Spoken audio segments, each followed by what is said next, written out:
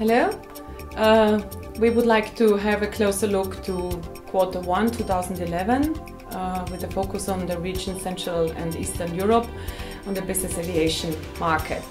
According to Amstad, 2.4% of the entire fleet of worldwide active business jets has changed hand via resale and retail in transactions in the Q1 2011. 2.4% is a relatively low value by historic standard, which usually says it should be around 3.3%. 2011 was determined from big hope in the industry that the market will pick up.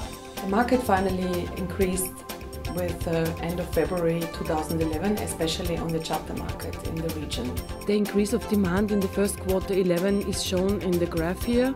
The graph represents a broad-based index displaying the average daily order value for flights requested through the Aviation marketplace and the departing within the next 4 weeks. The Central European countries showed a 15% increase of interest in local AOCs, new AOCs, which is a very interesting figure, which means there is a definite interest to penetrate the market in Central Europe.